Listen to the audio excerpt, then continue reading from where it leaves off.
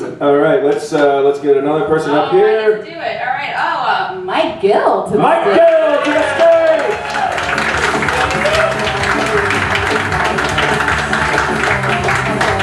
Thank you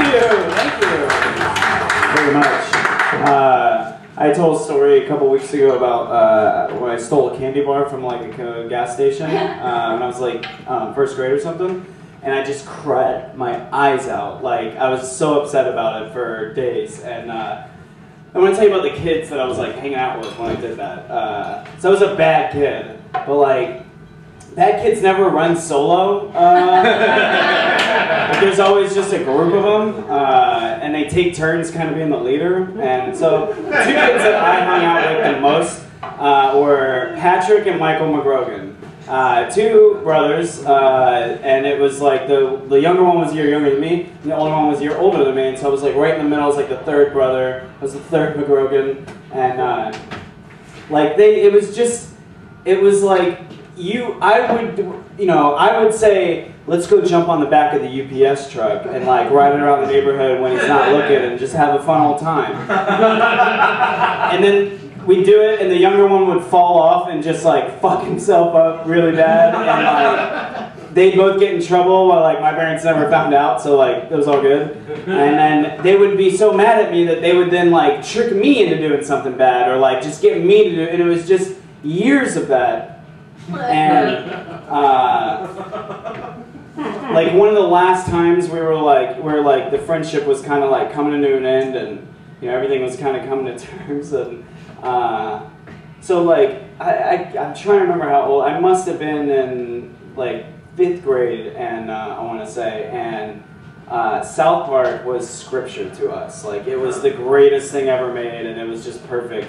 And we also discovered the movie Lethal Weapon on VHS that year, and it's delightful cold open. I can elaborate a tad. It's basically Lethal Weapon starts out with a naked woman doing coke and then like jumping off a building and killing herself, and then it's just like Lethal Weapon, like.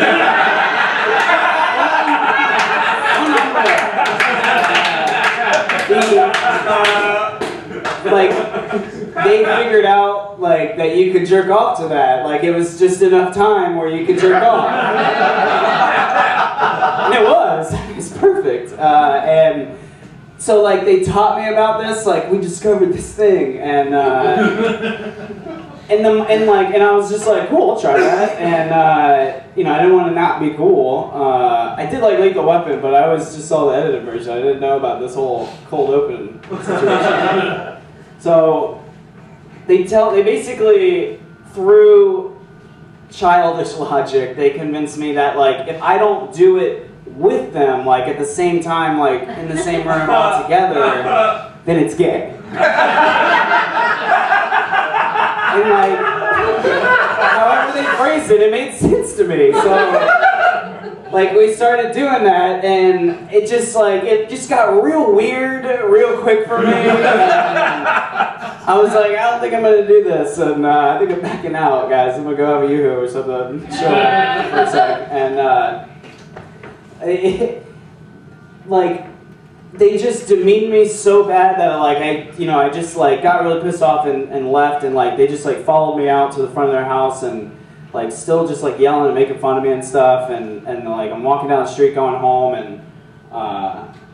and they're still yelling, and I just stop, and like I'm gonna turn, I'm gonna yell something, and I'm gonna